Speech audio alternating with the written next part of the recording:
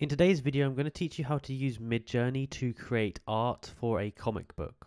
So, first of all, what you can do is you can design a character. I have another video on my channel about how to create consistent characters, and basically this will allow you to put all these characters in different poses and stuff, and it's pretty useful for this. Now, let's say that you have a certain cartoon style you like. Here's what I would do. I would go to Google and go to prompt base. Now I type in comic or comic book. Go down to Midjourney.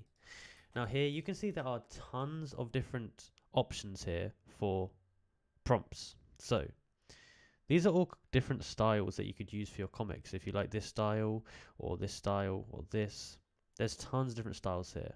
But let's say that we like this style. What we can do, this is a food one. What we can do is we can go into here and we can press this get prompt here. And this is going to give us the prompts to make images look like this.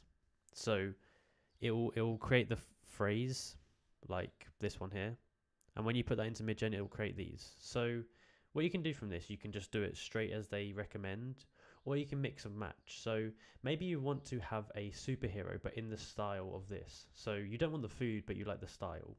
Well, then what you can do is you can put the superhero using our other method on our channel into the prompt, remove the food elements, and then you're going to get a superhero that's in this kind of style, which will work perfectly for your comic. Then you can go onto here. Once you've generated what you like, you can create variations or you can upscale it, and then you can save it and open it in Photoshop to add your text over the top of it. If you enjoyed this video, please like, subscribe, and comment down below that it worked. Thank you for watching.